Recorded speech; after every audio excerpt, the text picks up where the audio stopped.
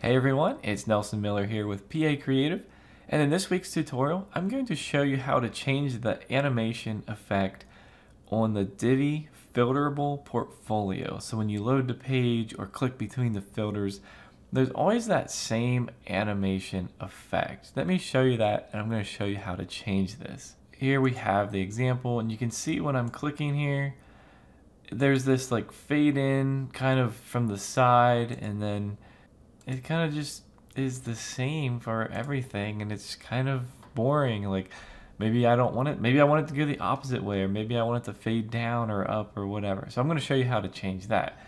If you're watching this on YouTube, be sure you click the link in the description. We will have the code snippet here. We're going to start by adding a CSS class, and that way we can target this specific module in our website. So the class that we are adding is PA Portfolio Animation, and you can see we are putting it right here in the module. So that's the first step. Go over here to your website and add it into the Filterable Portfolio module. So open the settings, go to the Advanced tab. Right here in the CSS IDN classes, you'll want it to say PA Portfolio Animation, and we're done with that. Go back to the tutorial. Next step is adding the CSS snippet. Now, the way this is going to work, so there is a default, animation obviously built into Divi.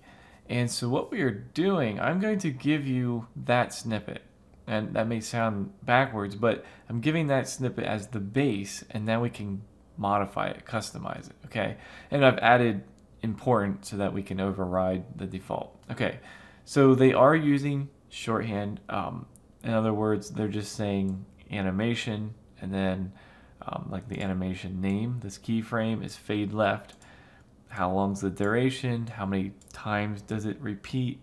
And then here is the animation, what do you call that? The timing function, animation timing function. So that's all within one property here, the animation.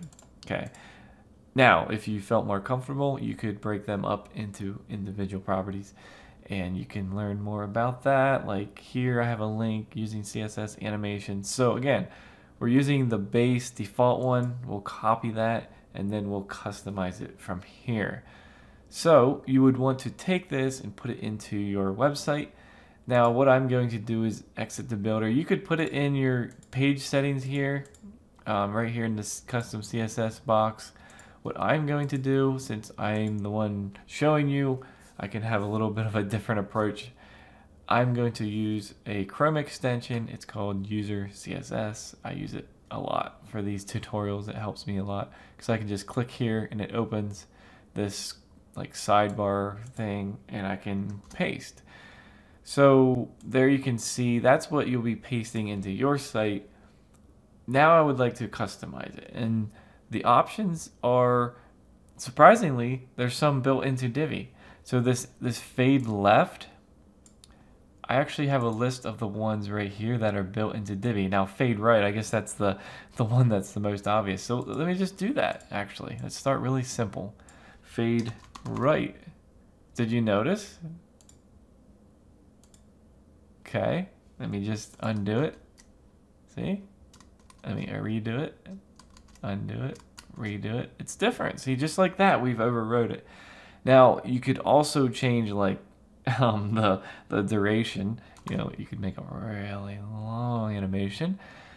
Probably would not want to do that. You could also change this cubic Bezier to like ease or linear. Basically, whatever you want there. So that's kind of the gist of it. You can change, you can customize what's already here. Now let's just show a couple, I guess, just to get an idea. Like fade bottom, you can see that's kind of nice. It doesn't have like the coming in from the side, just up from the bottom. And you could do, well, let's see, there's fade out top. You can copy them if that's easier to see which one you like. That was kind of crazy. This one's multi-view fade, and I'm not even sure what that even means. but I do kind of like it. In fact, if I lowered that even more, instead of 1 second, like even just like 0.3 seconds, like a nice quick animation, or maybe a half a second, I kind of like that. I think I maybe like that the best. I don't know, maybe the fade down the best, but it doesn't matter. That's up to you. Now you can make your own animations, remember. You can learn more about that, like your own, you can write your own keyframes and do all that stuff. It's a little more advanced, so we're not really getting into that, but basically I'm just showing you like how to change the direction and the speed and like the timing, like if you wanted to use ease or ease in out or something like that. Okay. All right, so we do tutorials like this every single week, something related to Divi or WordPress, whatever we're getting into at the time. There's always something new every week. We have hundreds of tutorials. Yes, we do. So you can check out our archives on YouTube or on our blog, and I'm sure that you will like that, and that's what you'll get, something like that every single week if you subscribe. All right, well, we'll see you all in our next video.